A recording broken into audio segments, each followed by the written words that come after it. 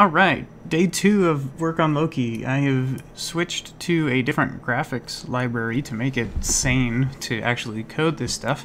I have vector transformations and so on and so forth, which are probably the biggest operations I need.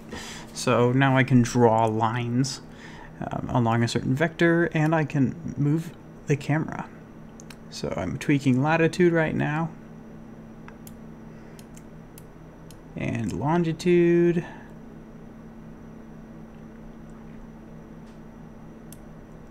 and then zoom, which probably needs to get clamped to some value so that it doesn't phase out of existence at the bottom of the zoom column. Anyway, your little red line is going to be out along the prime meridian, which is Null Island 00. Green is the y-axis, which is out towards somewhere in India at 90 degrees east. And then, of course, blue is straight north.